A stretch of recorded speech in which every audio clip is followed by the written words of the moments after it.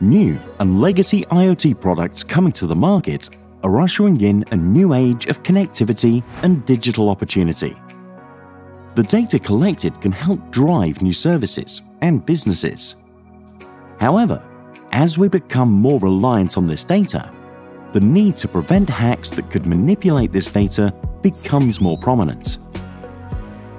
Threat modeling is a critical component of IoT security design.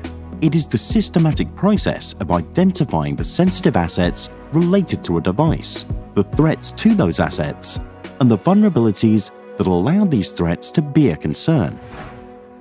While there are many methods of threat modeling, the process typically starts with identifying the critical assets to be protected, then identifying the attack surfaces and all the potential threats, then defining the security functional requirements to mitigate the identified threats.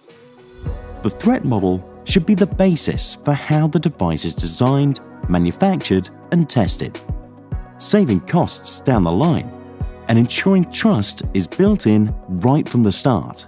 However, despite being a critical process, only 44% of tech decision makers are completing a threat model in the design of every new product. Although it sounds simple, threat modeling is a complex process that requires expertise to carry out. To combat this challenge and democratize security, PSA Certified is providing free and editable threat model examples for a variety of products that all members of the value chain can use to guide their own threat analysis. By providing step-by-step guidance, PSA Certified is making it easier to create a threat model and ensure right-sized security is implemented into every connected device.